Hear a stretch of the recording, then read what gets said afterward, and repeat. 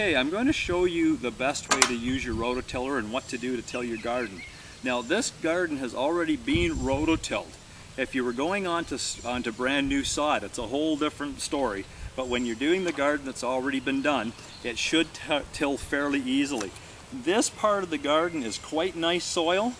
Up at the other end, not so good, lots of stones in it. So what you may see with this when we get up to that end is the machine will bounce a little bit. Every time it hits a good sized stone, it will bounce.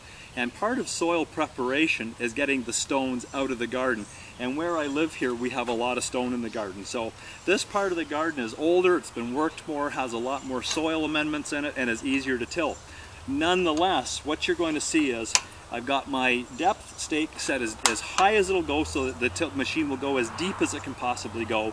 And you really have to hold on to these. This is a front tine rototiller. It pulls the machine along with the tines, and if I really want it to run and dig deep, I almost have to hold it back like I'm driving an old plow horse. So I'm going to start now. When you plow, when you're rototilling a garden, you have to make nice wide turns. Don't fight with the machine more than you have to.